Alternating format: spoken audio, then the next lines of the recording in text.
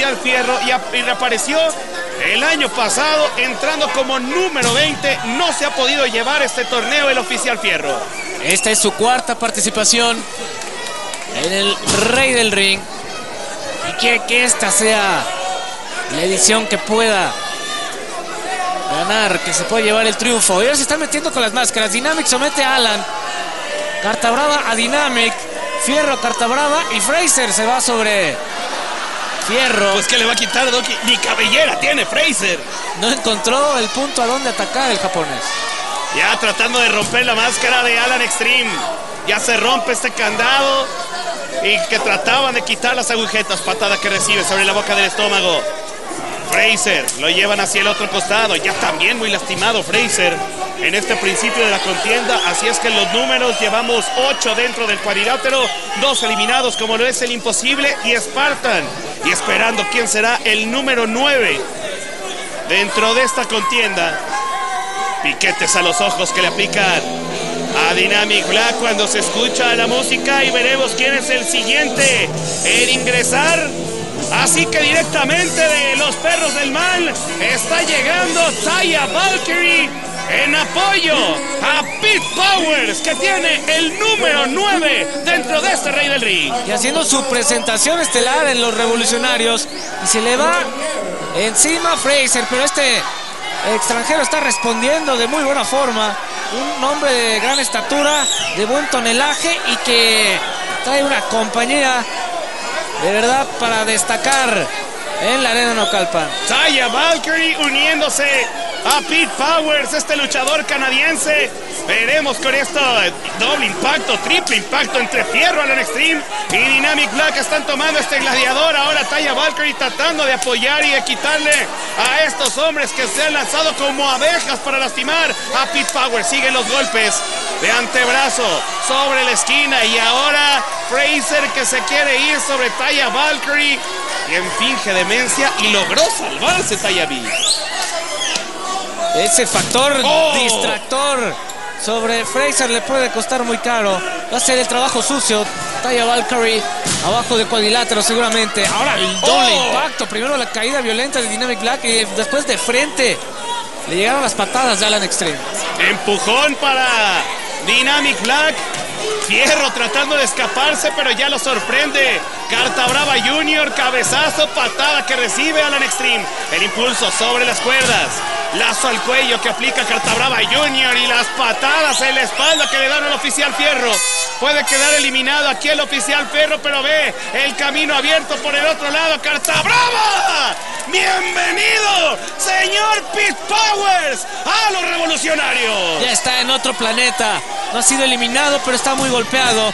Fraser insiste en mantener la atención sobre esta dama, sobre Taya Valkyrie. El cabello le está tomando, decide lanzar la bofetada y mejor escapar. Vaya que tiene estatura Taya Valkyrie. Ahora se va sobre Doki, lo envía a la primera fila. Fraser se abre el espacio y está enviando a Dynamic Black, de los que empezamos. Dynamic como número 3 es el que ha permanecido más tiempo dentro de este Rey del Ring. Ya lo levanta. El castigo sobre la barrera de protección que se lleva Dynamic Black. Fraser sigue ensañándose arriba. Doki sufriendo este azotón por parte de Pete Powers. Trataba de lanzarse con la guillotina y va a aprovechar Carta Brava Junior para seguir castigando. No a Pete Powers, sino que se va a ir sobre Taya Valkyrie, que lo está deteniendo. Alan Extreme.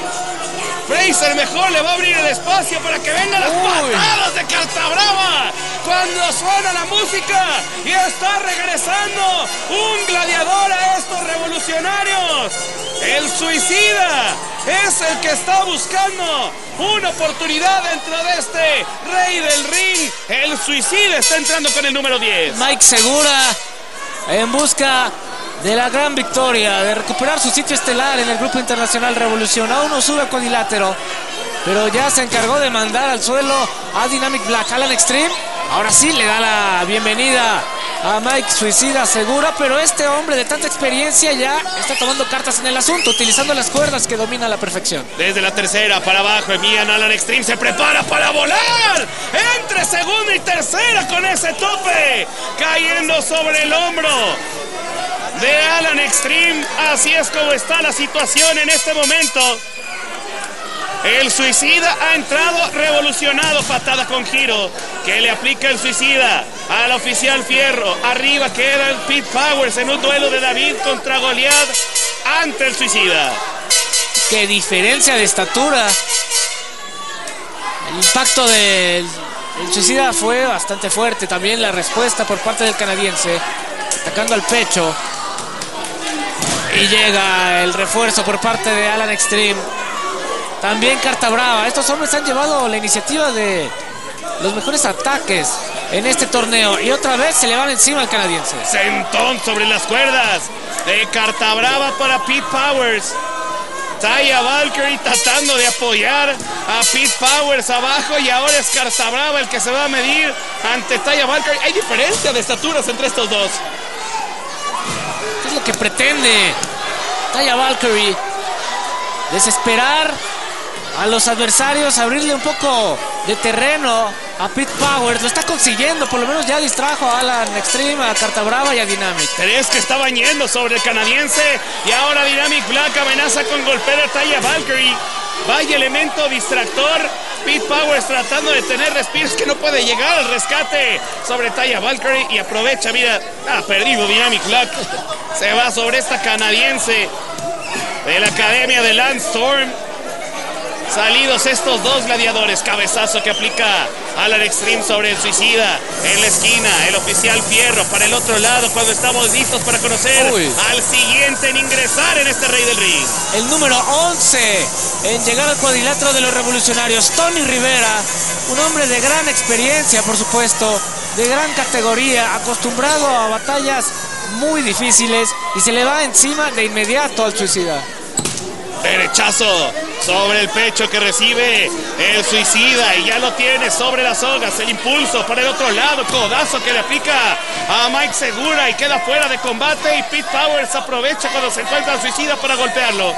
Tony Rivera envía a Alan Extreme hacia el otro lado, reilete y quebrador. Así es que la experiencia ha llegado con dos gladiadores, los últimos dos ya viejos conocidos de los revolucionarios, como lo es el Suicida y Tony Rivera. Y cualquiera de estos dos han entrado temprano dentro de la lucha cuando todavía faltan 19 luchadores para hacer su ingreso, pero estos hombres pueden llegar al final. En este momento ya se acumularon 9 gladiadores en competencia. Y además de Taya Valkyrie, que sigue ahí distrayendo a los elementos abajo del cuadrilátero. Ahí Tony Rivera lanza con todo hacia la lona al japonés Douki. No ha habido más eliminados en esta batalla. Douki, me parece que ahora sí. De verdad que sufrió bastante con esos impactos. Y también Tony Rivera, le cayeron las patadas fuertes del oficial Fierro. Fierro con el impacto, siguen los golpes entre estos gladiadores. Derechazo que le aplica, otro machetazo más que le está dando Tony Rivera al Fresero Junior. Cuando están desde este lado, listos para llevarlo con el impulso, ve nada más a Mike Segura. Está amenazando a Taya Valkyrie, abajo le estaba deteniendo Carta Brava. Y se lanzó con esa plancha desde la segunda cuerda hacia afuera del cuadrilátero. Va a estar fuera de combate el tiempo necesario, tal vez para que eliminen a Pete Powers. Y Carta Brava y el Suicida también se van fuerte debajo del cuadrilátero contra el poste. Y ahora lastimar uno de los brazos, el izquierdo. Esta es la rudeza que alcanza Carta Brava en el grupo internacional Revolución. Muchos problemas ahí para el Suicida. El siguiente en ingresar, número 12, dentro del Rey del Ring, y es Freelance. Así es que está ingresando Freelance, uno de los que conoce bien este torneo, y lanzando con las tijeras hacia abajo del cuadrilátero primero Fraser. Y se puede dar el duelo aquí entre Mike Segura y Freelance, dos luchadores que tienen características similares. Sí, seguramente será interesante ver el choque entre ellos. Precisamente ahí están los dos adentro del cuadrilátero, pero también ya entró en acción Tony Rivera. Ahora sí choca de frente Mike Segura con Freelance. Vamos a ver quién resulta más fuerte, más inteligente para llegar lejos. Tijeras de Freelance y para abajo están enviando Tony Rivera. Desnucadora, se prepara Freelance para volar. Vaya patada que le da en la cabeza. ¡Mortal! Y llegaron hasta la primera fila. Vaya mortal hacia afuera del cuadrilátero de Freelance. Sobre Michael Suicida. Segura que ha quedado muy golpeado. Un suplex poderoso de Fraser sobre Carta Brava, que ya está bastante cansado. Ya no se puede levantar. ¡Oh! Y Dynamic se lanza por encima. ¡Impresionante! Pasó por encima de Tony Rivera. Se ha llevado un impacto fortísimo sobre la escalera. Dynamic Black. Así que con esto, los eliminados que llevamos dentro de este Rey del Ring, el imposible, Spartan, Douki y Cartabrava Jr. son los que ya han quedado eliminados. Todos los demás siguen con vida hasta el número 12, que es Freelance. Y ya se acercará el momento de que haya más eliminados y que lleguen más luchadores a este cuadrilátero. El impacto que intentó Dynamic Black sobre Tony Rivera resultó contraproducente, porque el aterrizaje fue dolorosísimo por parte del joven enmascarado. Y Tony Rivera ha regresado rápido al cuadrilátero. Fierro se está administrando muy bien. El oficial sabe las características de este torneo, no es para menos, es su cuarta participación, y sabe que solamente así, administrándose bien, teniendo una actuación discreta, pues como puede llegar lejos. Y por supuesto esperando a sus compañeros a AK-47 y a 911. Afuera el impacto para Freelance por parte del oficial Fierro, y ahora se lo están dejando a Taya B, que prepara su mano y con ese machetazo está castigando a Freelance. Ahora haciendo equipo con el oficial Fierro, pero dice Fierro: yo con los únicos que hago equipo son con los oficiales. Estaba en el camino Dynamic Black y llegó el Suicida para darle unas patadas en el rostro. Arriba quedan Tony Rivera y Pete Powers. Codazo, y ha quedado golpeado Pete Powers sobre la lona. Viene otro de la Legión Japonesa y el ingreso como número 13, Shadow Phoenix. El segundo japonés que aparece en el Rey del Ring este año. Y vamos a conocer sus características, saber de qué está hecho para tratar de llegar lejos. Deben tener mucho cuidado, porque si salen más japoneses van a ser un equipo que va a ser muy difícil de desintegrar. Llegando con el estrellón sobre los postes, Shadow Phoenix, que está en malas condiciones. El Suicida ya lo tiene arriba del cuadrilátero, pero utilizando como arma esa bandera. El impacto y las patadas que recibe Freelance arriba del encordado. El oficial Fierro va a apoyar a Tony Rivera para castigar a este japonés. Ahora es Fraser el que está llegando con ese machetazo sobre el pecho. Siguen los golpes, sigue el intercambio entre estos gladiadores. Alan Extreme ya también ha quedado fuera de combate. También quedó eliminado. Ahora Dynamic le cae del cielo a Fraser, que ante los impactos de alto calibre siempre decide escapar del cuadrilátero, tomarse un ligero respiro, aunque Dynamic va a ir por él. Pete Powers está repartiendo golpes abajo contra Tony Rivera, contra el Suicida. Tony Rivera trata de ponerle un alto. Es muy parejo este duelo abajo del cuadrilátero. Casi todos ya están alrededor del ring. Buen derribe el que aplica Tony Rivera, con la frente muy maltratada después de haber perdido la cabellera ante Flamita. Cuando ya lo tienen estos dos hombres. El impulso sobre las cuerdas para Shadow Phoenix, ahora haciendo equipo los dos Suicidas del cuadrilátero, como lo es Freelance y como lo es Mike Segura. Y qué patada se llevó en la nuca Shadow Phoenix, y tiene que escapar del cuadrilátero. Otra vez el ataque del Suicida, y aquí Fraser en un terreno que conoce perfectamente. Ese pasillo no puede llenar de violencia. Levantó a Dynamic Black. La caída fue dolorosa para los dos.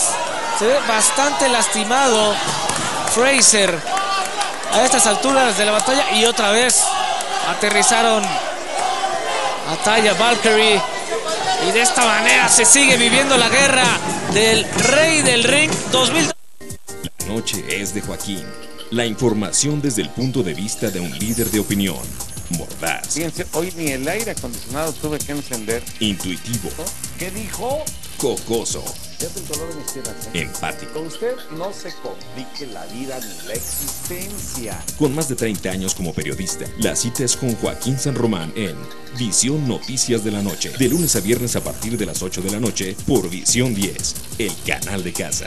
Agradecemos tu preferencia y por eso traemos para ti nuevos y sorprendentes canales. Para los amantes del automovilismo y los deportes de motor, llega Speed, un canal con una programación llena de adrenalina y aventura. Disfruta de Fórmula 1, NASCAR, Porsche, Super Cup, además de programas con contenido sobre autos y motores. Cablecom, innovación que fluye para tu bienestar. Del 25 de mayo al 10 de junio en el Ecocentro Expositor. Las razas de caballos más hermosas del mundo, competencias, espectáculos, grandes artistas y grupos. Visítanos en el Ecocentro Expositor. Una feria.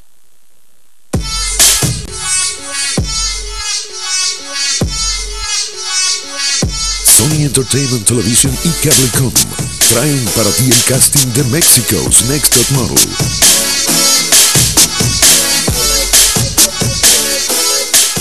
En Celaya, el 8 de junio, de 6 de la tarde a 9 de la noche, en la Plaza Parque Celaya, Mexico's Next Top Model espera por ti, por Sony Entertainment Television en Cablecom. De deportes, daremos nuestra mejor marca.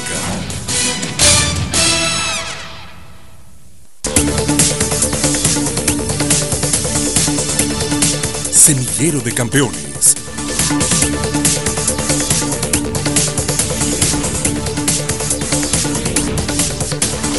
Olimpiada Nacional, miércoles 13 horas por TVC Deportes.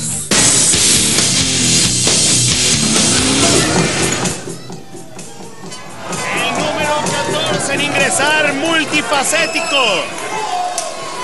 Así que ahí está el ingreso de multifacético, eliminados dentro de este Rey del Ring, el imposible, Spartan, Carta Brava, Douki, Alan Extreme. Y veremos quién es el siguiente en quedar eliminado, muy golpeado, pero ya ha logrado colocarse en pie de guerra Dynamic Black. Tony Rivera ha recibido de esta forma multifacético, la segunda participación de este personaje, de esta versión de multifacético, y ahora apareciendo sin máscara el año pasado. Lo veíamos al principio en el recuento, cómo subió al encordado siendo uno de los favoritos en ese momento, y ahora haciendo equipo con el Suicida. También el reingreso del oficial Fierro, que ya ha durado arriba del cuadrilátero, y lo que sorprende, Dynamic Black con el número 3 todavía sigue con vida. Exactamente, y se refugia en esa esquina, tratando de pasar algunos minutos inadvertido, de manera discreta. Aquí multifacético, ya sin su máscara, nuevamente contra uno de los rivales más complicados, como lo es Fierro. Remata con las patadas, por fin lo saca del cuadrilátero y decide tomar impulso. El tope, cayendo con todo sobre el oficial Fierro, que va a la primera fila. Intercambio de golpes abajo, Freelance ensañándose con el Suicida, candado a la cabeza de Dynamic Black, y también sobre Shadow Phoenix tiene Freelance castigo que se está llevando arriba. Dynamic Black trata de regresar las patadas sobre las extremidades inferiores para Tony Rivera, candado sobre la cabeza. Shadow Phoenix se va sobre Fraser, lo detiene de esta manera, y el impacto sobre el poste, ahora reguilete y quebradora, todavía tiene energía Dynamic Black. Y qué gran energía tiene Dynamic, siempre va al frente. Lleva varios lances en este torneo. Ahora la quebradora sobre Tony Rivera y a golpearlo con el puño cerrado a la cabeza. Llega, además Fraser le quiere arrancar la máscara, quiere atormentarlo, también morderle la frente. Vamos a ver qué es lo que pretende Fraser a estas alturas de la batalla. Pete Powers enviando al Suicida para abajo del cuadrilátero. Ahora Fraser con esas tijeras para Dynamic Black y para abajo del cuadrilátero, y está listo para ingresar un luchador más. Viene el número 15. El Doctor Cerebro, un luchador de gran respeto en el Grupo Internacional Revolución, de gran experiencia, y bueno, ya le tocó entrar a la mitad. Él es el número 15 Y nos van a faltar otros 15 para conocer al Rey del Ring. Tendrá que ser muy inteligente el Doctor Cerebro. Viene fresquecito y directamente al ataque sobre los japoneses. Su mejor actuación del Doctor Cerebro en un Rey del Ring en el 2005. Entrando este gladiador como número 31, cuando vemos la 6-19 como número 21. Ingresó el Doctor Cerebro ahí, eliminó a Pierrot, eliminó a Starboy, a Cyborg, al Pirata Morgan Jr., a Marco Rivera y a Metro. En esta ocasión lo dejó fuera el Suicida. Hay mucha historia, el Rey del Ring, el evento anual del Grupo Internacional Revolución, así como el Castillo del Terror y varios eventos más. Ahora falló Pete Powers y otra vez han mandado al suelo a Taya Valkyrie. Y si no me equivoco, el Doctor Cerebro es el que lleva más eliminaciones en la historia del Rey del Ring. Y aquí le podemos sumar una más. Pete Powers ha quedado eliminado, ha quedado fuera de combate en apoyo al oficial Fierro. Gran esfuerzo el que hizo este canadiense, fue muy importante para él el refuerzo especial de su ballet de Taya Valkyrie, que también ha quedado muy golpeada. Y bueno, me parece una incursión interesante la de estos dos al elenco del Grupo Internacional Revolución. Y parece que puede ser uno más a la lista del Doctor Cerebro, puede ser el eliminado. El oficial Fierro ya no puede seguir, así es que Fierro también ha quedado fuera. Y sigue con esta racha el Doctor Cerebro. Sí, de inmediato se nota la presencia, la categoría del Doctor Cerebro. Allá van para afuera Pete Powers, Taya Valkyrie y el oficial Fierro. Se le acabó el tiempo al oficial. No llegaron sus refuerzos. Ni 911 ni AK-47. Dynamic Black en la esquina en contra de Multifacético. Se lo lleva con esta Frankenstein. También Fraser está entregado. Vaya manera de clavar la cabeza plancha de Shadow Phoenix. Eliminado el hombre que llevaba más de la mitad de la competencia como lo es Dynamic Black. Y Fraser también fuera por cortesía de Shadow Phoenix. Y ya se nos fueron otros dos. Suena la música y es la música del Comando Elite, así que debe ser o Factor o Ryan, y precisamente es Ryan el hombre que está entrando. Ya no está Spartan, entonces él está solo contra todos los que quedan. Y se va Ryan sobre un hombre que ya está sangrando como lo es Tony Rivera. Desnucadora que le aplican y el codazo de Ryan para Tony Rivera. Multifacético sufriendo en contra del Doctor Cerebro. Freelance ante el Suicida tomando mucha velocidad. ¡Huracarrana! La que consigue. ¡Huracarrana! Suicida esperando la cuenta. Y Mike Segura está quedando eliminado por Freelance. También quedó fuera ya este hombre. Freelance se multiplicó. Ahí llegaba un impacto también muy fuerte de Tony Rivera. Por poco deja eliminado a Freelance. Ahora lo sorprende con el paquetito. La cuenta en 2 segundos. Tenía un hombro arriba. Tony Rivera reconocer el esfuerzo de Rubinsky porque no es nada sencillo. El ya tener en el turno 16 luchadores que han ingresado. Patadas de Freelance para Tony Rivera. Ahora buscando con esta rana. Con ese puente olímpico la cuenta se quedó solamente en 2 segundos. Ryan sufriendo con el Doctor Cerebro, quien busca un eliminado más en la historia. ¡Qué deslucadora le dan a Freelance! Y creo que esto ya podría ser todo. Tony Rivera con la cuenta en 2 se resiste Freelance a morir. Y muy cerrado este duelo. Bueno, Ryan viene fuerte, viene en perfectas condiciones para tratar de dominar al Doctor Cerebro. Lo está haciendo. De abajo, ahí Shadow Phoenix se está metiendo en aprietos ahí con los mexicanos, con Multifacético y también con Tony Rivera. Estaba ajeno completamente a las acciones. En este momento hay 5 luchadores en competencia. Se cegó Shadow Phoenix al ver una máscara del trauma primero.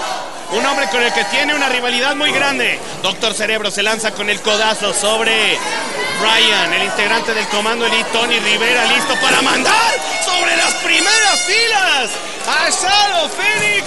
Ahora Ryan, Freelance listo desde las cuerdas. Mortal hacia el frente cayendo sobre el integrante del Comando Elite. Lo coloca en el toque de espalda. Viene la cuenta de Rubinsky. Se queda solo en 2 segundos. Ryan todavía tiene aire para levantarse ante el toque de espalda que estaba teniendo Freelance. No le ha pasado nada bien el japonés. Y ahora se ha apoderado del cuadrilátero Tony Rivera y el multifacético. Quieren terminar con Ryan. Quieren que su participación sea la más corta en esta edición. Mientras tanto, abajo Freelance sigue siendo lastimado. Logra escapar por fin Ryan. Momento de conocer al número 17 que está ingresando en el Rey del Ring. Así que el 17 es Golden Magic. Aquí está llegando Golden Magic. Le favorece este número, segunda participación que tiene en el Rey del Ring y vamos a ver qué es lo que puede hacer. Ya llevamos más de la mitad de la competencia. 17 gladiadores son los que han ingresado.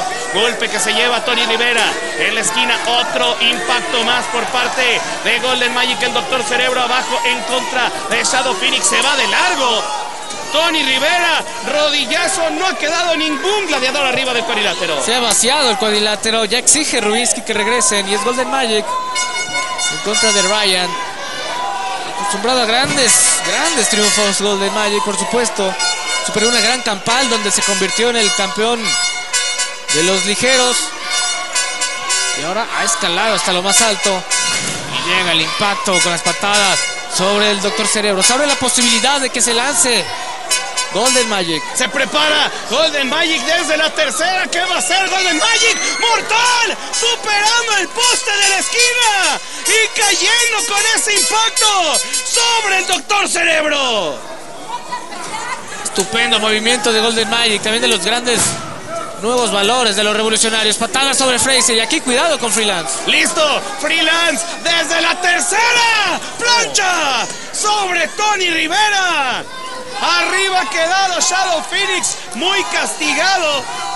Es parte de Ryan y multifacético. Doble patada, le hacen dar el giro a Shadow Phoenix. Sigue con este camino. Otra vez el impulso sobre las cuerdas. Codazo que aplica Ryan. Y lo tiene listo, se lo va a dejar ahí para que venga con el castigo desde las alturas. Multifacético se prepara para lanzarse sobre Shadow Phoenix. Mortal, cayó con todo el peso y creo que con esto el japonés Shadow Phoenix ha quedado eliminado. Vamos a ver en la cuenta de Rubinsky porque parecía que se había levantado la cuenta, solamente se quedó en 2 segundos. 2 segundos, me parece que estuvo correcto, sí se levantó el japonés. Y ahora Ryan en problemas. El cerebro ya lo estrelló de cabeza contra la lona. Tony Rivera ya lo hicieron que se volara la barda. Ha subido de tono el nivel de los castigos en este Rey del Ring. Con la frente muy castigada. Ahora busca Freelance irse sobre el Doctor Cerebro. El castigo con la cruceta. Se resiste el Doctor Cerebro. Ahora Golden Magic a recibir el castigo por parte de Ryan. No hay rendición del Doctor Cerebro. Está pidiendo el toque de espalda, pero el Rubinsky estaba observando las acciones. Al no querer romper el castigo, se lanzó el Rubinsky sobre Golden Magic. Cuando viene de la misma forma, presionando a Ryan. Y viene el número 18 a continuación en el Rey del Ring. Desde Panamá llega Veneno, otro hombre de gran experiencia, de gran prestigio en el Grupo Internacional Revolución. Busca convertirse también en el Rey del Ring. La cuenta se queda en 2 segundos para el Doctor Cerebro. Ingresa con golpes de karate para todos. Ahora para Tony Rivera, el impacto que le está dando Veneno. Otro golpe más, otro impacto que está recibiendo Golden Magic. Y también el impacto que se lleva Ryan. Sentón para Tony Rivera. Y aquí puede hacer todo. La cuenta en 2, la cuenta en 3. Tony Rivera ha quedado fuera. Eliminado Tony Rivera, un hombre que había hecho un gran trabajo y que se perfilaba como uno de los favoritos a llegar lejos. Ha quedado solamente en el intento. Y Veneno decidido a limpiar el cuadrilátero. También ya se encargó después de un poderoso DDT. Se encarga de dejar fuera de combate a Freelance. Aquí no hay descanso. Suplex sobre la madera. Freelance ha quedado fuera. Así que con esto eliminados el imposible, Spartan, Carta Brava Jr., Alan Extreme, Doki, Dynamic Black, Fraser, Pete Powers, Oficial Fierro, Suicida, Freelance, Tony Rivera. Esos han sido los eliminados hasta el momento dentro de esta contienda. Ya más de la mitad de la batalla Y Ryan quiere desintegrar a Golden Magic. También el Doctor Cerebro se encuentra en lo más alto, tratando de ser efectivo con la plancha sobre el japonés.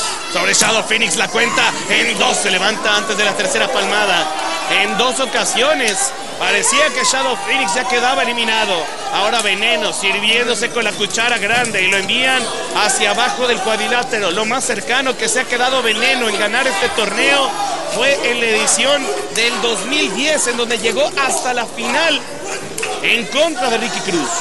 Y lo recordamos, por supuesto, lo vimos en esta pantalla de TVC Deportes. El puertorriqueño Ricky Cruz se llevó ese campeonato a su país. Y después, qué manera de impactar de Golden Magic sobre Shadow Phoenix, que ya está realmente muy golpeado el japonés.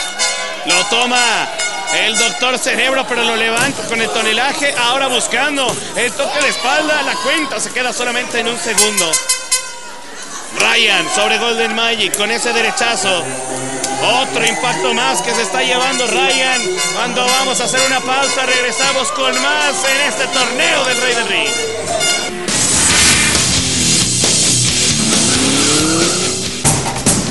Canet abre sus aguas para una nueva hazaña.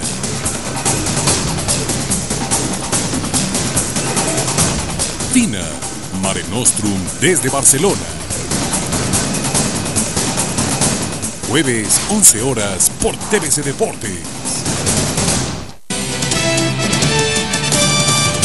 Llevaremos hasta ti la mejor transmisión. Que se ponga la bandera porque hay medalla de oro para México en más de 67 kilogramos en el taekwondo. Con toda la experiencia acumulada. ¡A primera! ¡Se acaba! ¡Corea, medalla de oro! Londres 2012.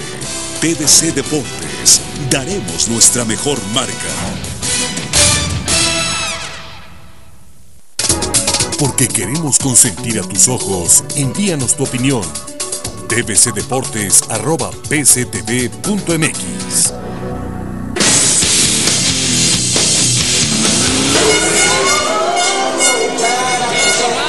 Del Rey del Ring y Eterno entra en el lugar 19 a la competencia. Buen lugar para este hombre que, bueno, ahora ya ha firmado un pacto, una alianza con la familia de Tijuana. Frankenstein que le están dando a Ryan. Puede venir la cuenta en 2 segundos. Ryan tratando de ser eliminado por multifacético y la combinación de Golden Magic. Así que con esto ya ha quedado eliminado Ryan. Uno más. Doctor Cerebro con esas patadas sobre Golden Magic, sí. Eterno que ya no forma parte de los macizos y ahora se ha unido a la familia de Tijuana. Exactamente. Vamos a tener los detalles de lo que pasó con los macizos y con la familia de Tijuana este martes en tercera caída. No se lo pierda a las 9 de la noche. Y el Doctor Cerebro atacando fuerte a su adversario. Y estos dos son los que han entrado en los últimos turnos, Veneno y Eterno. Ya, si en el Rey del Ring entras después del 15 ya es ganancia. El año pasado a Eterno le tocó el número 5 en ese ingreso. Ahora favorecido, ingresando como el número 19. El sorteo para este gladiador. El Doctor Cerebro sigue con vida. Y no me extrañaría que el Doctor Cerebro pudiera llegar hasta los últimos lugares. Catapultó este torneo al Cerebro Negro. ¿Por qué no pensar que puede ser esto? Patadas que se lleva Golden Magic después de haber quedado atrapado. Y 2 hombres que también se conocen muy bien. Y Shadow Phoenix aprovecha para castigar de esta manera a Golden Magic. No han tenido piedad de Golden Magic, aunque lo han dejado ahí en el olvido en la esquina. Y sigilosamente logra escapar antes de que sea una víctima de la competencia. Ahora Shadow Phoenix atrapado en las cuerdas con Eterno y llega la guillotina de multifacético. Aquí puede hacer todo para el japonés. Lo llevan al toque de espalda. Vendrá la cuenta del Rubinsky en cuerda. 2 segundos. Estaban las cuerdas de por medio. Golden Magic se prepara desde la esquina sobre cualquiera que esté presente para seguir con el castigo. Se prepara para volar con esta plancha en corto. Va a llegar para multifacético la cuenta en 2 segundos. Al final también Shadow Phoenix en el apoyo. Multifacético ha quedado eliminado. ha quedado fuera este hombre. Y ya suena la música de la dinastía de la muerte. En el número 20 sabemos que el Trauma primero está lesionado y que va a ser complicado, sería muy arriesgado que participara. Por lo tanto es el Trauma segundo el que está tomando el número 20 para entrar en acción. Así que todavía queda la esperanza de ver al Negro Navarro. En este torneo se ve el Trauma, llega Shadow Phoenix con los impactos sobre la espalda. Al ver la máscara de los Traumas, Shadow Phoenix se lanza con todo. Sabemos que hay una rivalidad muy fuerte de este japonés con los Traumas. Muy interesante que se hayan encontrado en el cuadrilátero dos hombres de gran rivalidad, como lo comentas, el japonés y el mexicano. Y ahí se han ido a las manos. Trata de hacer algo también el Doctor Cerebro. Quiere terminar rápido con el Trauma segundo, que es un hombre que resiste muchísimo. Castigo, lo levanta, lastimando piernas y brazos. Vamos a ver si logra soportar. Se va por el otro lado, codazo sobre la espalda que está recibiendo Shadow Phoenix. No hay rendición del Trauma, se va sobre la lana. No sé si haya sido el trabajo que haya hecho el Doctor Cerebro y sería una eliminación de las más rápidas. La sufrida por el Trauma segundo. Rodillazo que le están dando. Todavía sigue con vida el Trauma para seguir con este pleito. Cachetada sobre Shadow Phoenix y pidiéndole al público repetir la dosis. Cómo ha crecido la popularidad de la dinastía de la muerte de estos Traumas. En la arena Naucalpan hay porras para este gladiador y ahora Shadow Phoenix se lanza con las patadas. También recibiendo lo propio Eterno. Sin duda, las máscaras de los Traumas de las más vendidas en los últimos años, en los últimos meses. En el Grupo Internacional Revolución y en distintas plazas independientes de la República Mexicana. Y llega el ataque. ¡Qué impacto!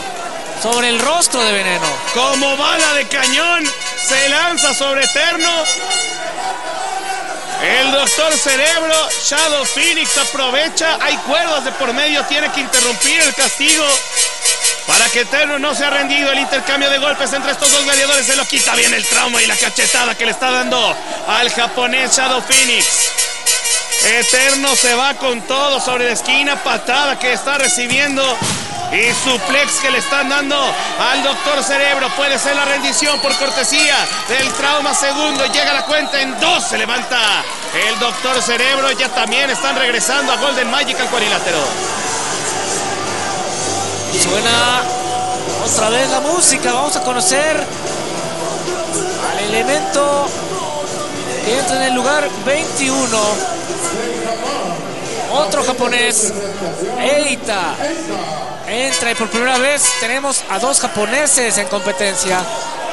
Así que de Dragon Gate está ingresando Eita. Dentro de los que vimos en el inicio, solamente falta Sima por hacer su ingreso. Veremos qué número es el que le toca a Sima, el actual campeón del Dragon Gate. El impacto que le están dando sobre la esquina, pero un luchador altamente capacitado, este Eita.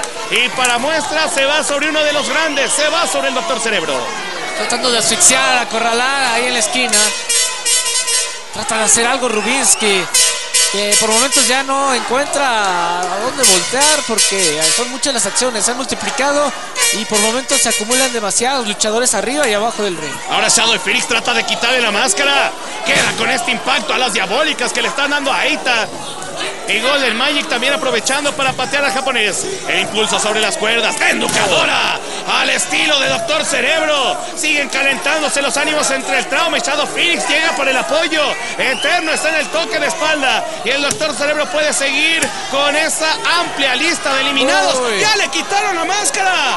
Al Trauma segundo. Shadow Phoenix le quita la tapa. De eso no se percató el Rubinsky. Y puede aprovechar para rendirlo aquí Shadow Phoenix. Es lo que comentábamos, pasan demasiadas acciones para un solo referee. No se dio cuenta de que le arrancaron la máscara al Trauma. Y aquí el Doctor Cerebro ya se está encargando de Golden Magic por la vía de la rendición. Golden Magic ha quedado fuera de combate.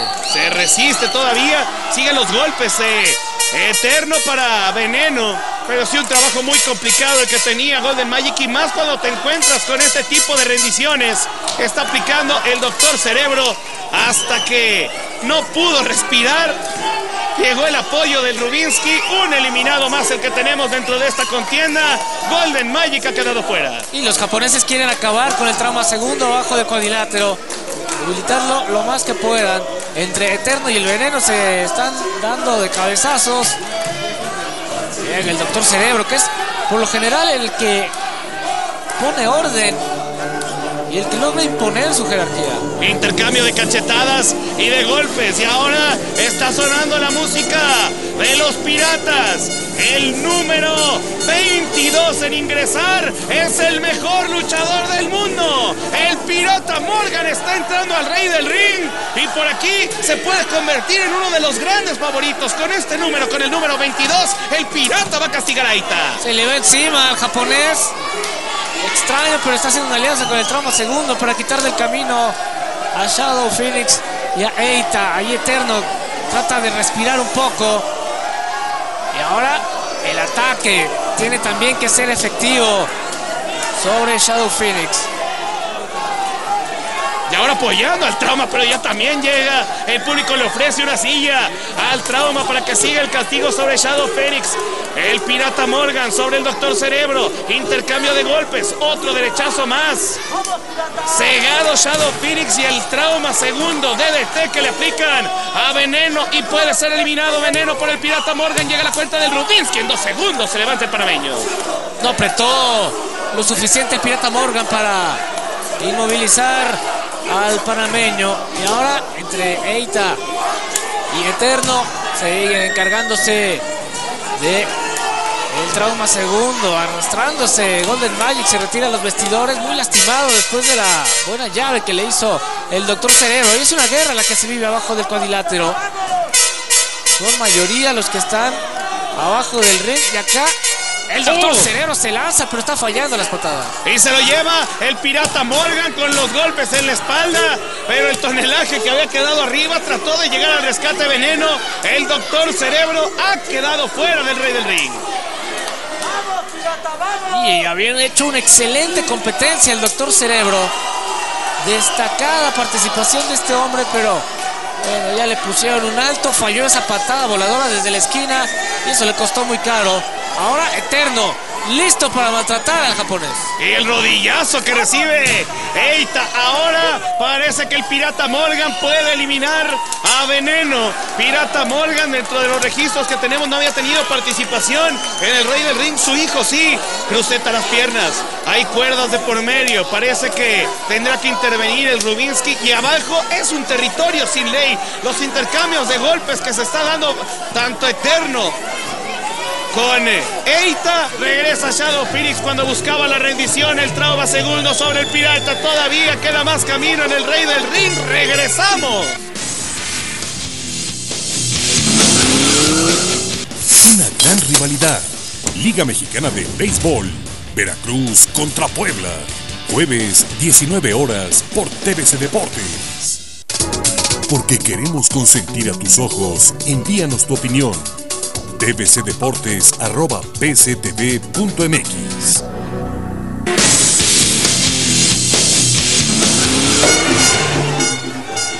Continuamos con más del Rey del Ring y es la Bestia 666, el encargado de entrar, representante de la familia de Tijuana, en el número 23, lugar de privilegio para la Bestia 666, que ya habíamos hablado de esto. Han hecho una alianza importante con Eterno, lo han convocado a la agrupación y entre los dos pueden hacer buen equipo y tratar de ir eliminando a sus adversarios. Segunda participación de la Bestia 666. El año pasado se quedó entre los 3 últimos con ese número 28 con el que entró el año pasado. Ahora retrocede un poco, está como número 23. Qué patada le aplica la Bestia a Eterno, y Eterno tiene que salir muy golpeado. Así que todavía quedan integrantes de la familia de Tijuana por ingresar. Se va mordiéndole la cabeza a la Bestia 666 a Veneno. Estos dos siguen en un pleito personal. Me parece que se les ha olvidado el torneo del Rey del Ring al Trauma y a Shadow Phoenix. Y han enfocado más la batalla en su rivalidad, en destrozarse, en estorbarse y en desesperar. Mientras tanto, la bestia tiene contra la lona a Veneno, ya realmente cansado. El panameño y Eita, que también ha tenido una muy buena participación.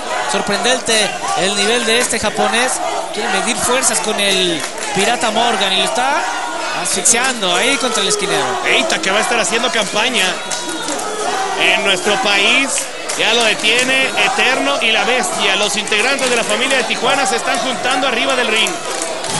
Eita en contra del Pirata Morgan. Siguen sobre Veneno con estas patadas por parte de la bestia 666. Previo a que tenga una gira muy importante por los Estados Unidos para medirse con figuras de la lucha independiente y algunas estrellas que también estarán formando parte en esa gira junto a Pesadilla a finales de este mes.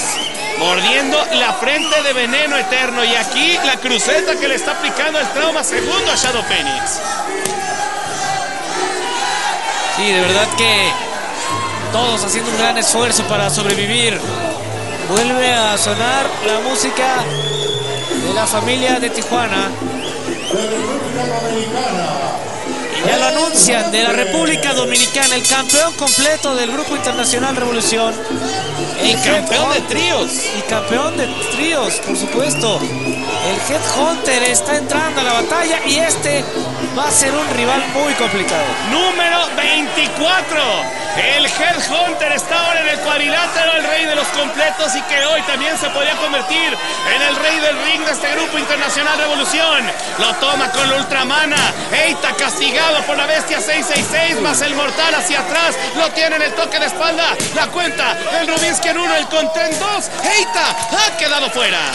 El segundo japonés ha quedado eliminado.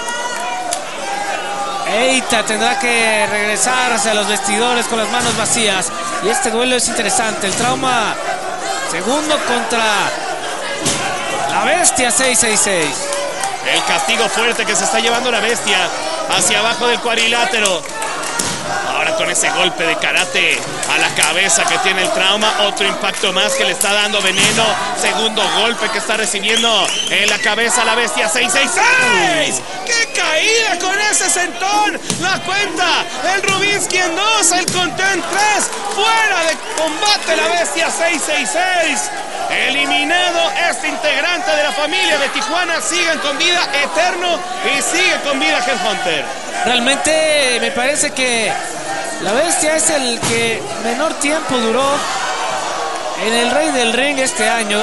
Una participación corta, no tuvo oportunidad de destacar. Y ahora entre centroamericanos se quieren destrozar. El Headhunter con este bombazo sobre el Veneno puede ser todo.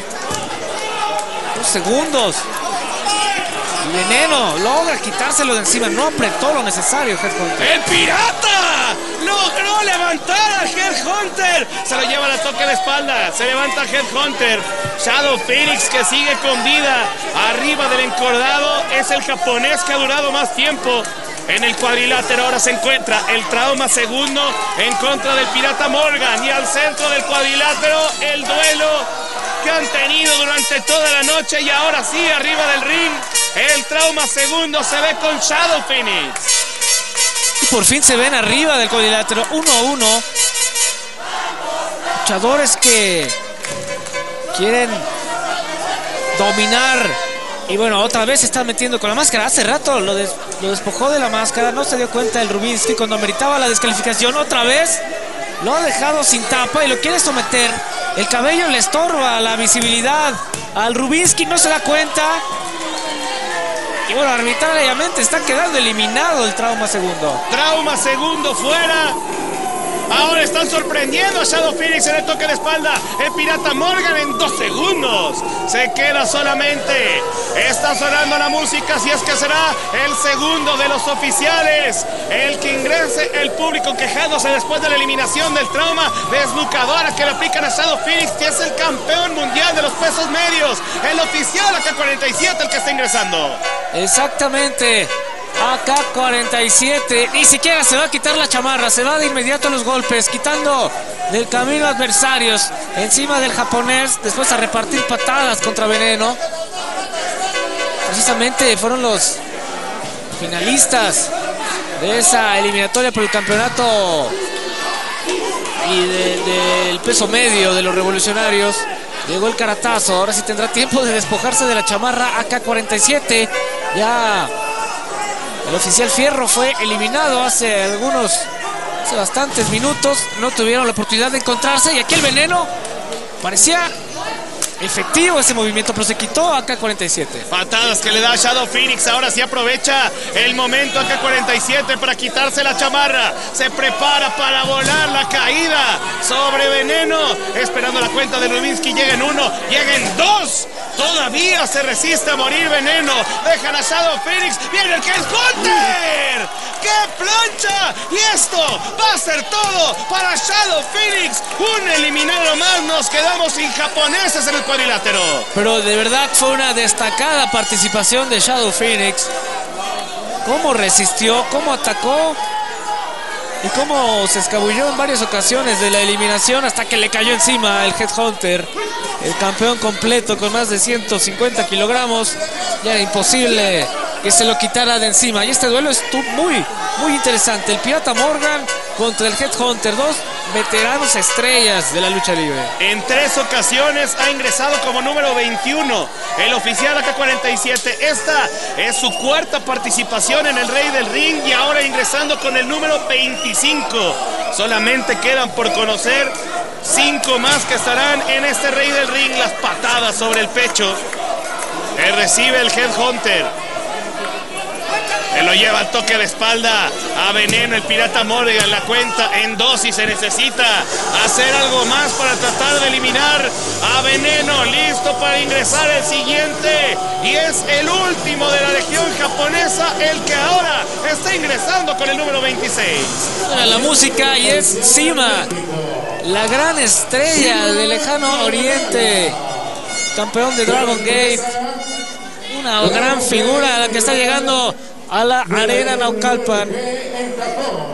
Ex campeón de los pesos medios de este grupo internacional Revolución. Cuando se va con todos los impactos sobre el Pirata Morgan. Ha quedado en malas condiciones el Pirata. Arriba del cuadrilátero Sima pidiendo tranquilidad al público.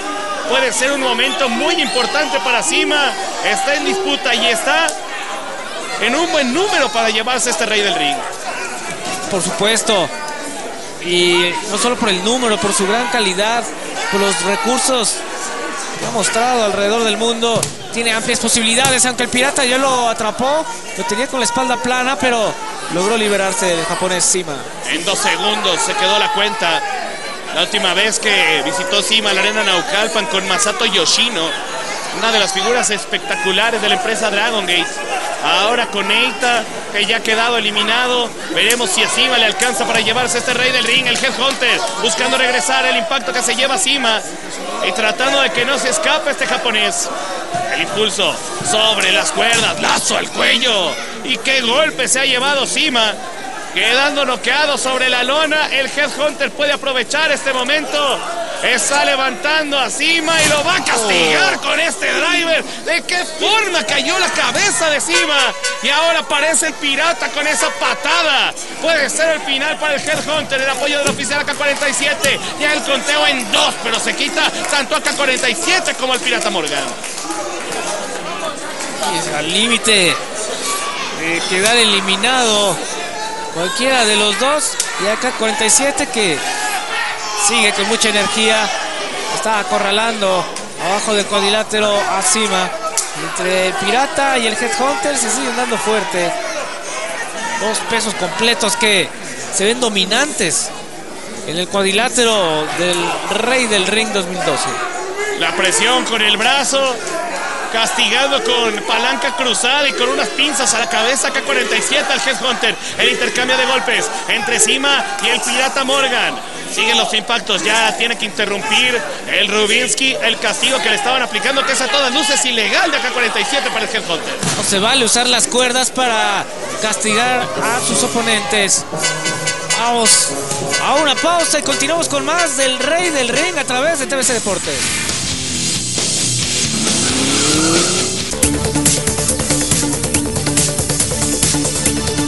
Semillero de Campeones.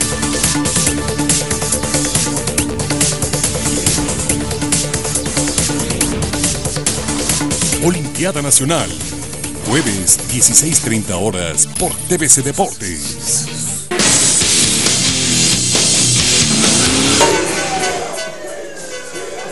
Número 27 en ingresar, Factor.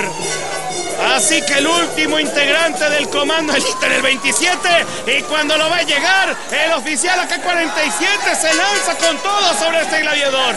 No olvida AK-47 que el hombre que le quitó la cabellera fue este hombre, cachetada. La AK-47 sobre Factor, y el cabezazo que le está ni siquiera permitiendo llegar al cuadrilátero. Cima arriba en contra del Headhunter. Los hombres de la rivalidad viéndose frente a frente. Las patadas de Cima en primera instancia, segundas patadas que aplica Cima para tratar de levantar a una mole como es el Headhunter. Y Factor se encontró a su gran rival, que le dio un recibimiento nada grato a Factor. El último que nos faltaba por ver del comando elite no tuvo oportunidad de encontrarse con Ryan y con Spartan. Hubiera sido más peligroso el comando elite de esa manera. Por fin lograron derribar al Headhunter. Sentón de Cima para Hunter, y se lanza también con ese mortal sentón por parte del pirata después de cualquier cantidad de patadas voladoras. Headhunter ha quedado fuera. El castigo tanto de Cima como del pirata Morgan. Hunter ha quedado eliminado. Se le acabó el oxígeno al campeón de los completos y han quitado del camino tal vez a la amenaza más seria, el que se perfilaba para destruir a todos y convertirse en el Rey del Ring. El dominicano ha quedado eliminado. Factor comienza a tomar su nivel arriba y abajo del cuadrilátero, ya va para arriba. Cima en problemas en contra del pirata Morgan. Así que con esto el que lleva más tiempo dentro del cuadrilátero es el pirata Morgan. Él ingresó en el número 22, donde está castigando a Cima, pero el ingreso es de Factor para interrumpir el castigo que le estaban aplicando al japonés, y parece que Factor es el que quiere rendir. El campeón de tríos del Estado de México sobre Cima, lazo al cuello que le aplica Factor. Y de inmediato se aleja Cima. Golpe ahora del oficial AK-47 para llevar sobre la lona. Y AK-47 ante los golpes que se ha llevado Cima, parece que quiere rendirlo. Invierte el impulso hacia la esquina. AK-47 y ahora Cima tratando de lanzarse, pero se detiene con esa patada que le da sobre el rostro. Ahora el giro y la cachetada de Cima para AK-47, y listo para llevarlo sobre la lona. El castigo desde las alturas. AK-47 puede quedar fuera. La cuenta en 1, el conteo en 2. Se levantó AK-47, número 28, el hijo del pirata Morgan. Ya de los números privilegiados de los tres que salen hasta el final, el hijo del pirata lo conocemos muy bien, altamente capacitado, de gran fuerza, resistencia. Tiene una estupenda oportunidad de convertirse en el Rey del Ring. AK-47 sigue en problemas con Cima. Se disputaba la oportunidad de hacer el suplex. Gana el japonés, se lo lleva a la lona. Llega el refuerzo de los piratas para que ya el oficial AK-47 quede eliminado. Equivoca, se quita Cima. El impacto para el hijo del pirata Morgan. Las patadas sobre las extremidades inferiores. Y va a buscar el castigo con esta cruceta para el pirata Cima. Ya no puede seguir. Así es que el factor de las piratas ha durado muy poco. Eliminado el pirata Morgan. Cima sigue con vida. Sigue también dentro de este duelo Factor y el hijo del pirata Morgan, y nos falta todavía conocer a dos más en este Rey del Ring. Y los dos últimos, los de mejor suerte para salir al cuadrilátero. El Factor quiere encargarse del hijo del pirata Morgan. No duraron ni un minuto juntos padre e hijo en el cuadrilátero en competencia en este torneo. Así que con esto y los últimos números de los que han vencido han sido del 25 para arriba. Buena cruceta que le está picando el hijo del pirata Morgan. Aquí podría terminar con Factor.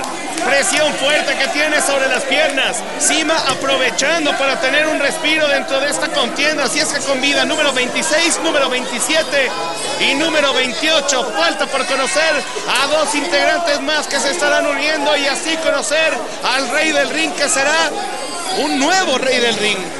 Nadie ha podido repetir en este torneo. Faltan dos por salir. Los cabezazos son fuertes, sólidos del hijo del pirata sobre Factor y viceversa, de poder a poder. El choque entre estos dos luchadores. Y otro de Tijuana es el que se va a acercar al cuadrilátero. Un integrante más de la familia de Tijuana. El impacto que se lleva Cima y para abajo del cuadrilátero.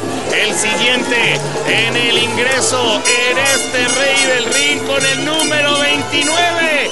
X-Play.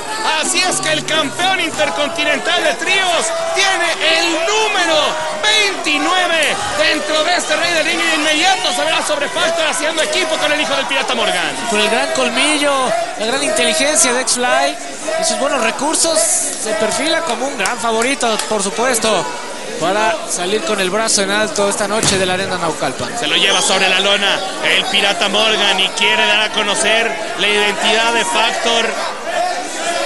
El público metiéndose con X-Fly, el último integrante. Bueno, todavía quedarían más que se podrían unir a esta fiesta de la familia de Tijuana. Trataba de regresar Cima, pero ya X-Fly se va con todo sobre este gladiador. El codazo sobre el brazo izquierdo. Y el hijo del pirata Morgan tratando de hacer lo propio sobre Cima. Está levantando con ese suplex el castigo fuerte que se ha llevado sobre el cuello. X-Fly aprovecha para llevarlo sobre el toque de espalda, pero también hay una asfixia. El Rubinsky debe de invalidar esta acción y con cuerdas de por medio, pero eso poco le importa al Mosco. Ya por fin aflojaron, siguen golpeando, maltratando a Cima, estrella del lejano oriente, y asfixiando también. Con la bota al cuello. En problemas el japonés. Y bueno, ya es por fin Factor logra reaccionar en contra de X-Fly. Lo tiene contra la esquina. Lo manda a la otra y se le va de lleno con el codazo. Cima se recupera, se va con el derechazo sobre el hijo del pirata Morgan. ¡Qué par de patadas le está metiendo sobre el pecho! Esta tercera y ahora sobre la esquina los impactos. Ha reaccionado Cima, pero ahora el que llega es X-Fly para interrumpir los castigos que le estaban aplicando. Candado sobre la cabeza. Factor también va a aprovechar para castigar a Cima. 4 luchadores con mucha fortaleza los que han quedado y el último en entrar es el último que nos faltaba de los oficiales. Vaya suerte que ha tenido 911, el hombre de los grandes triunfos, de los grandes trofeos de los oficiales. Está entrando como número 30, inmejorable la posición y de inmediato a repartir golpes, primero sobre X-Fly, después sobre el hijo del pirata. Cerebro Negro ganó con el número 25 este torneo. Yamato ganó con el número 28. Scorpio Jr. en su ingreso dentro de este Rey del Ring entró en el número 15. Es el que más tiempo ha permanecido, la mitad de la competencia. Cuando se prepara para volar el hijo del pirata Morgan, entre segundo y tercero y mandaron a la primera fila Factor. Tremendo el impacto y ahora X-Fly a ponerle velocidad, doble patada, derriba a 911 y también a Cima. Ese movimiento fue importantísimo por parte de X-Fly, que ya se va hasta lo más alto, hasta el tercer esquinero. No logró levantarse bien, un resbalón inoportuno y esto lo va a querer aprovechar Cima. Está llegando a lo más alto. Listo Cima con el castigo. Superplex para X-Fly. El apoyo de 911. X-Fly no va a ser el Rey del Ring. Ha quedado eliminado el Mosco. Un error que le ha costado muy caro a X-Fly. Ese resbalón en la tercera cuerda, en el esquinero, lo hizo caer y ahí aprovechó Cima, el japonés. Ahora el duelo 1-1.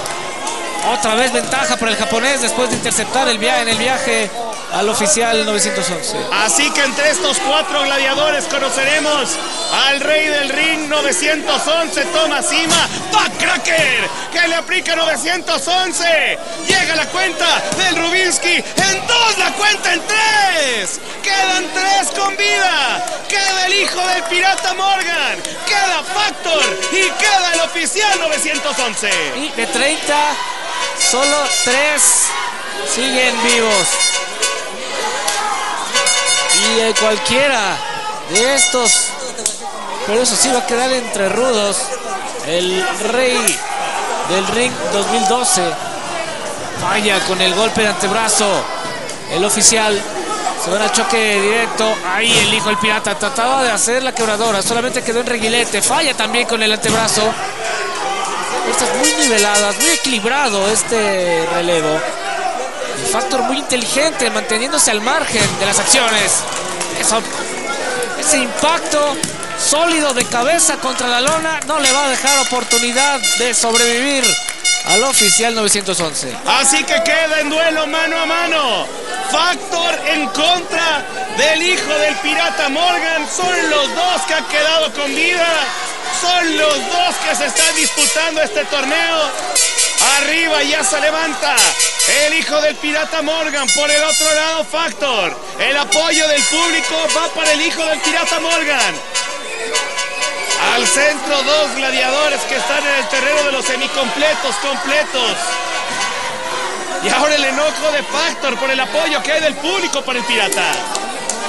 Por supuesto, el hijo del pirata, un joven en un estilo muy revolucionado, ha acumulado muchos aficionados en el grupo internacional Revolución. Factor está haciendo una historia interesante con el Comando Elite. Ya obtuvieron un trofeo muy importante, los campeonatos y también la cabellera de AK-47. Quieren que siga esa buena racha.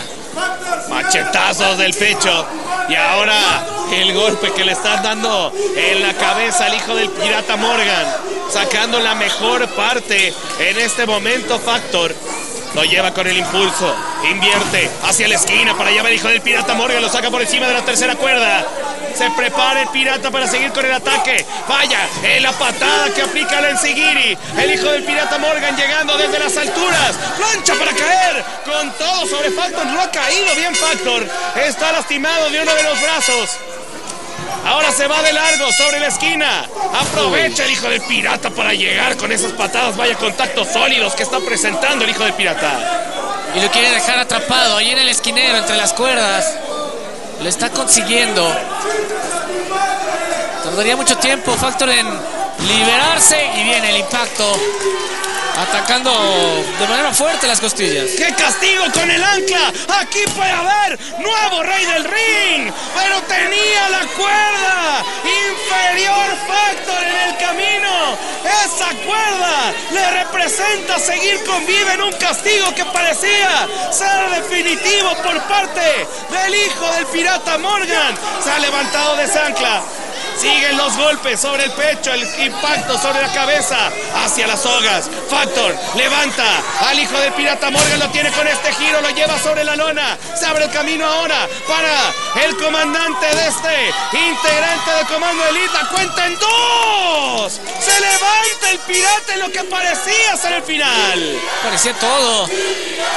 Y la gente sigue apoyando al pirata, al hijo del pirata, que no vive un momento fácil. Factor se le ha ido encima con todo. Es un hombre muy fuerte, de buenos recursos. Ahora lo parte en dos y lo vuelve a mandar a la lona. Y lo tiene con el castigo, lo está atrapando de la pierna. También el castigo sobre la cabeza, presionando fuerte. El castigo a los brazos, parece que ya no puede respirar. ¡Ha rendido al hijo del pirata Morgan! ¡Factor! ¡Factor! En contra de todas las apuestas, se ha convertido en el Rey del Ring 2012. ¡Qué victoria la que está consiguiendo Factor! Dejando en la lona al hijo del pirata Morgan.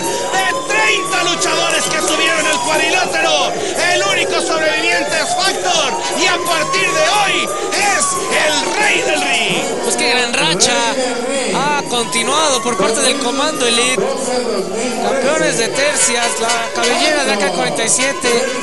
Y hoy Factor se convierte en el Rey del Ring 2012, como lo dices, contra todos los pronósticos. Y es el Pantera el encargado de subir a entregar este reconocimiento. El cinturón del Rey del Ring que ganó el Pantera hace un año, hoy pasa a la cintura de Factor, que sin duda es uno de los elementos que ha logrado imponer sus condiciones en los últimos meses en el Grupo Internacional Revolución. ¡Qué victoria la que se ha llevado este gladiador! Entrando como número 27. Cuando llegue Esparta felicitar a Factor, que hoy se ha llevado sin lugar a dudas su triunfo más importante dentro del Grupo Internacional Revolución. Y Factor entró en el número 27, el hijo del Pirata en el 28. Esa fue una gran ventaja para ellos, para disputar ya la última instancia. Y bueno, Spartan llega a celebrar, él fue el primero en entrar al cuadrilátero y hasta le dio tiempo de bañarse. Y llega a celebrar con Factor. También Ryan tendrá momento para celebrar. Ahí el movimiento que fue letal, partirlo en dos y después atrapar brazos y piernas, no soltarlo, apretarlo más fuerte hasta que se rindiera el hijo del Pirata. Eliminado así el Pirata. Factor se está convirtiendo en el nuevo Rey del Ring. Nosotros vamos a hacer una pausa y vamos a regresar con más. ¡Felicidades a Factor! La mañana mejor informada. ¿Qué tal? ¿Cómo están? Muy buenos días. Con la experiencia de un comunicador asertivo. Eso se conocerá ya de manera oficial hoy cuando se realice la sesión de consejo. Demandante. Bueno, se está calentando el ambiente político desde hace ya un rato. Puntual. Comenzamos con las reacciones en torno al asunto Michoacán. Y con la vivacidad para hablar de cualquier tema. Visión Noticias de la Mañana con Andrés Esteve. De lunes a viernes a partir de las 6:30 de la mañana. Por Visión 10, el canal de casa. Entre el cielo y el suelo hay algo.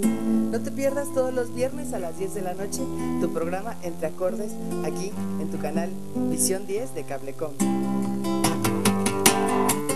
Ese algo que soy yo mismo. Con repetición los lunes a las 10 de la noche también. Así que Juan Carlos Solalma y una servidora Valeria Caballero los esperamos Entre Acordes.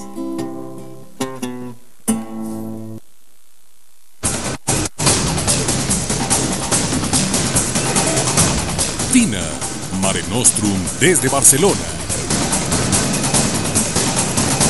Jueves, 11 horas por TVC Deportes. Apostar es cosa seria. Y con la consigna y con la buena actitud de ganar. Aquí sus pronósticos. Como siempre, un placer. Que gane mucho dinero, diviértase y gane este fin de semana. Versus. Jueves, 23 horas por TVC Deportes. Una gran rivalidad. Liga Mexicana de Béisbol. Veracruz contra Puebla. Jueves, 19 horas por TVC Deportes. Semillero de Campeones.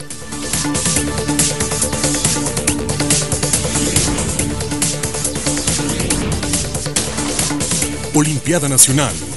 Lunes, 10 horas por TVC Deportes.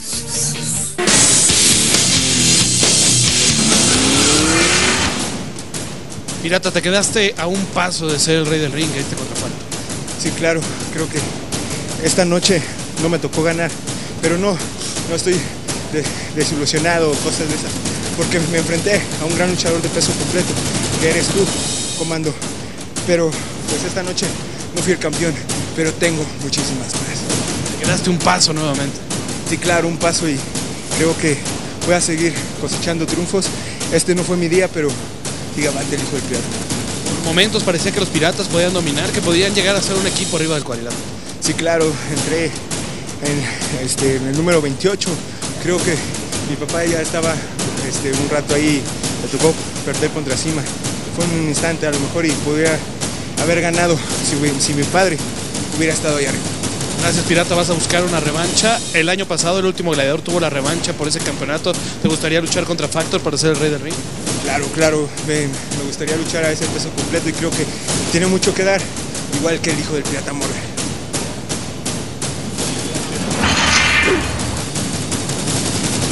Felicidades, Factor, nuevo Rey del Ring. Así es, gracias, bendito Dios, gracias, yo pedí la oportunidad. Y con mi comando elite, Spartan, Ryan y su servidor Factor, vamos a acabar con quien se nos ponga. Hoy demostré quién es el campeón de Reyes, es Factor. No se pierdan, todavía el comando elite tiene más sorpresas. Vamos a acabar con todos los que se nos pongan, somos los mejores. De aquí en adelante, ¿qué es lo que viene? Porque el Pirata habló El año pasado se dio una oportunidad ante el hombre que quedó al final, como fue el último gladiador contra el Pantera. ¿Estás dispuesto a exponer este título contra el hijo del Pirata Morgan? Claro, los cinturones se hicieron para exponerse. Para mí no es rival el hijo del Pirata. Lo respeto, tiene buena trayectoria, pero aún así el Comando Elite, sobre todo Factor, viene a acabar con quien se nos ponga enfrente. Hoy por hoy vamos a demostrar por qué el Comando Elite está en los eventos estelares y somos los mejores. Grandes triunfos los que han conseguido, primero el campeonato de tríos, ahora este. Así es, primero tuvimos el campeonato de tríos del Estado de México, rapé al AK-47. Lo dije y lo vuelvo a repetir, voy a acabar con esos policías de cruceros, sacaborrachos, como les llamen. Hoy el Comando Elite es la mejor tercia de la IWRG. Que se cuide el Pirata, que se cuide el hijo de Wagner, Eterno, todas las estrellitas de la IWRG, porque hoy el Comando Elite es el mejor y vamos a acabar con todos.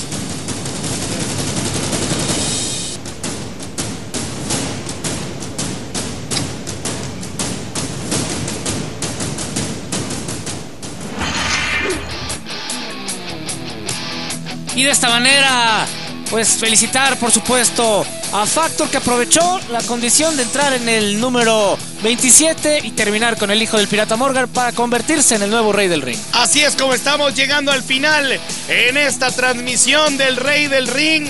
El próximo año habrá muchas sorpresas. Por lo pronto, Factor se convierte en esta figura arriba del cuadrilátero de la Arena Naucalpan después de este torneo internacional. Se está llevando esta victoria. Y gran victoria y gran racha que tiene Factor al lado de sus compañeros Spartan y Ryan, que también dieron mucha batalla en este torneo. No llegaron tan lejos como su líder, pero el reconocimiento para los 30 luchadores que dieron su máximo esfuerzo en el cuadrilátero de la Arena Naucalpan. Pero solamente hoy podía haber un ganador, y este es el hombre que está en pantalla, Factor, como el nuevo Rey del Ring. Pues ahí está el reconocimiento del antiguo Rey del Ring, como lo era el Pantera. Han quedado muchas cosas dentro de estos revolucionarios y veremos qué es lo que sucede en próximas semanas. Por lo pronto, hoy el Comando Elite se coloca un paso nuevamente adelante de los oficiales. Los oficiales no han obtenido este título y ya el Comando Elite lo ha logrado. Hemos visto caras nuevas, como Pete Powers, como Eita, como Douki, la legión japonesa que llega a sembrar terror en los revolucionarios. Nos vemos con más la próxima semana. Nos vamos, Bernardo Guzmán y José Manuel Guillén. Si usted quería lucha, aquí está la lucha.